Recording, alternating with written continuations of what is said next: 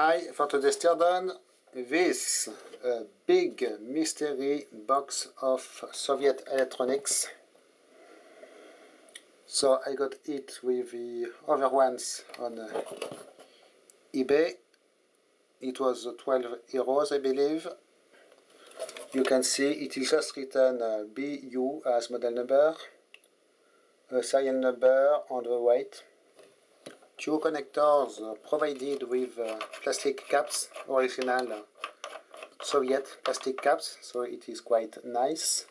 The connectors are of a kind with a glass insulator, so you can actually see through the insulator inside the connector. You can see the wires and the heat shrink around them. So usually you see this kind of connectors onto battle tank equipment. Here there is just a cap with a hole to release any pressure or vacuum inside the module. And apart from this, it is a box like this, 4 attachment points at the corners, grounding screw hole here, and bolts all around. They were provided, except one missing. Maybe I will replace them with better ones, I do not know. It is not a big emergency, but I might do it because they are a little bit rusty. At least I will apply some oil on them before I close them for storage. So I will now undo all the bolts and we will discover what we have inside.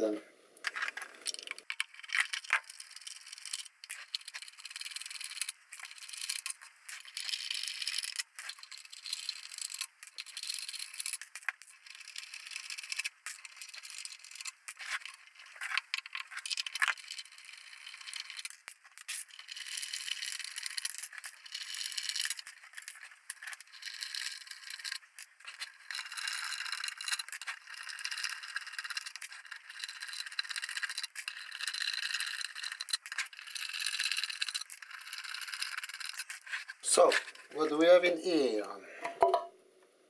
Nothing. Damn. Well, at least nothing in the back cover, except some welds in the aluminium on the seal. Pretty well made, and give some focus problem to my camera. But here is what we have: a stack of 3 circuit boards. I can immediately spot a lot of multi-turn trimmers, this bakelite, Undertone bakelite spacers between the boards, handwritten part numbers, this handwritten screen if you want. Here the 2 connectors with a grounding point, and all the wires, excuse me, really, like this. So I guess the first step is to undo the screws. It will allow to separate the boards apparently. Yes, long screws like this. 6 of them. They are not tight, luckily enough.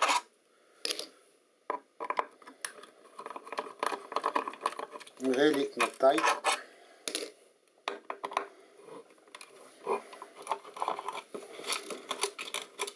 Quite nice construction. I have absolutely no idea what it is from. Totally, might be aircraft, might be missile, might be spacecraft, maybe battle tank. No information whatsoever.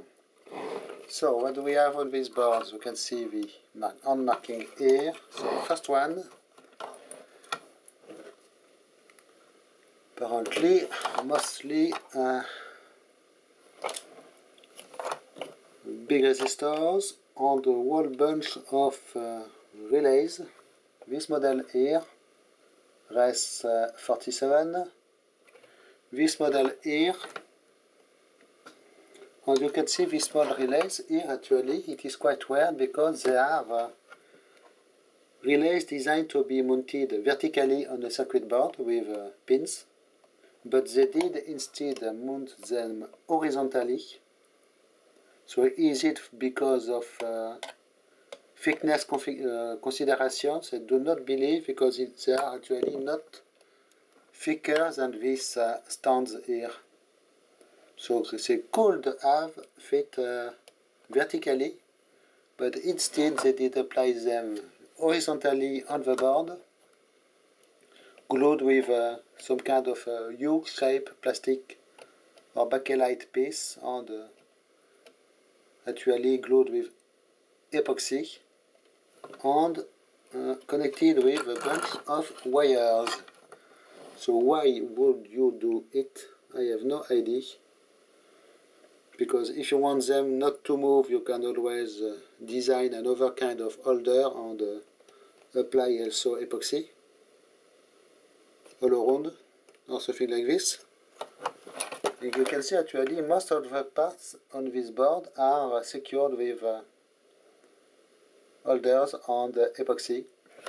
The transistors here also, the resistors, the big ones. This capacitor in the back has also epoxy, the orange one here.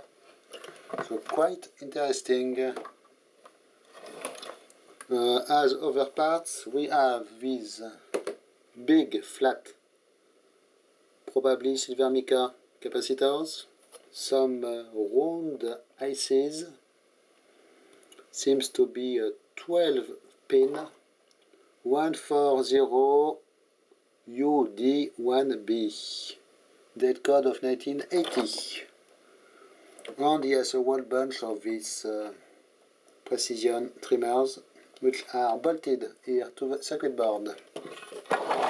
So I believe the other layers will be more or less the same, except here we have more of everything.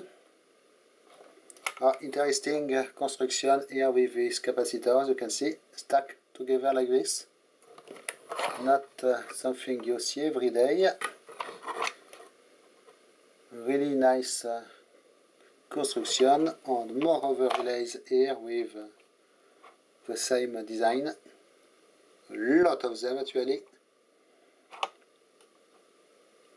And these are precision resistors. I believe you can see how the wires are connected to the board directly with little numbers on them. So really nice board, but weird design with these relays. The last one, a little bit less crowded, but the same kind of stuff. So seems we actually have a whole bunch of relays which are controlled with either transistors or some kind of ICs, and some adjustments for them.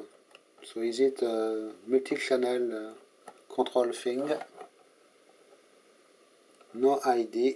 You cannot hear there seems to be a model number on the board. Here also handwritten. And exactly the same kind of parts. Except that for some reason actually you can see the PCB material on this one is different than the two other ones. It is a lot brighter. So was it replaced at some point? Actually it is possible, because you can see the conformal coating here, but you can see they did reapply here conformal coating, and it looks like, it might look like the solder joints here were reworked. So maybe they did actually replace this board, and this one is newer. But given the dead codes, we have the same dead codes than the other one. Or maybe it is just coming from a different factory or a different batch of PCB material. Quite interesting. And here you just have the back of the plate, cover plate with standoffs bolted in it. The wires going to the connectors, ground point, and you can see how they did secure the wires here with these posts, and well secured on them. Quite interesting. Very thick plate here. Handwritten designations here also. Everything is handwritten on this board except for the board number here and here. So why they did not do everything like this, I have no idea. And also, yes, quite a thick conformal coating. A lot of these ICs with gold legs. So there are actually on YouTube a lot of Russian scrappers that take apart all the Soviet equipment for the gold and precious materials. I have a playlist with some of their interesting videos, not for the gold retrieval content, but for the take apart content of old Soviet stuff. Check the playlist, it is linked, it will be in the video description box. Really nice stuff to see. Okay, so I will put this back together and put this back in storage. Nice specimen at least of Soviet electronics. So stay tuned for more. Thanks for watching, bye bye.